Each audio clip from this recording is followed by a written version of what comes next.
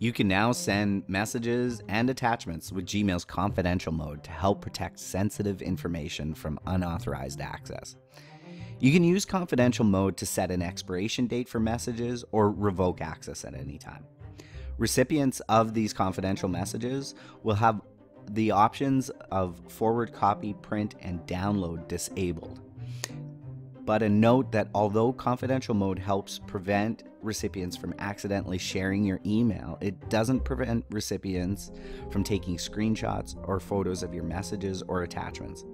Recipients who have malicious programs on their computer may still be able to copy or download your messages or attachments. Let's see how it works here. By default, confidential send mail is turned on as of July 2019. However, if you're using Gmail with a work or school account, you might need to contact your admin to make sure that confidential mode is turned on. You'll compose an email just as you would any other email, and at the bottom right of the window, click to turn on confidential mode, this button here. If you've already turned on confidential mode for an email, go to the bottom of the email and click Edit. A pop-up window will appear and you can set an expiration date and passcode. These settings impact both the message text and any attachments. If you choose no SMS passcode, recipients using the Gmail app will be able to open it directly. Recipients who don't use Gmail will get emailed a passcode. If you choose SMS passcode, recipients will get a passcode via text message. Make sure you enter the recipient's phone number and not your own. Then click Save. For this message, I chose to send a passcode. Clicking the Send button will open the confirmed phone numbers, where here is where you'll enter the recipient's number and not your own. If you ever want to remove early access, just go back to the message in your sent items in Gmail and click the Remove Access button.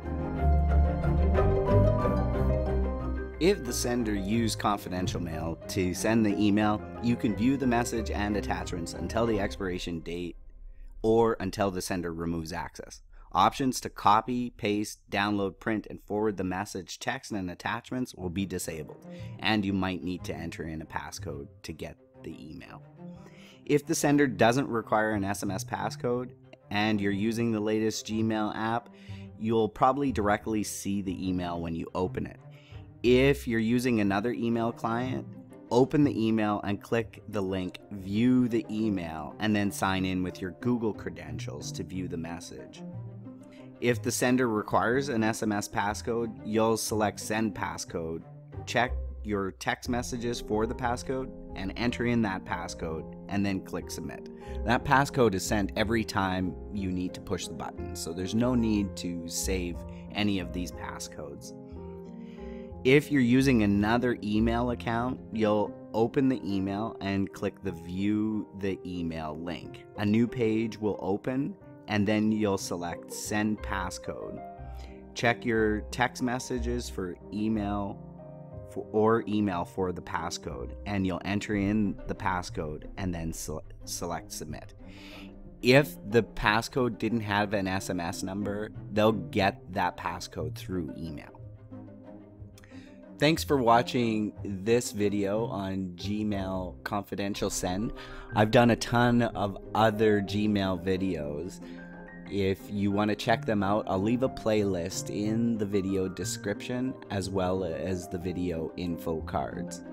Thanks for watching. Your likes, comments, and shares help me create more impactful videos in the future. Stay tuned for next week's video. Subscribe for new videos and click the bell to get an email when new videos are published.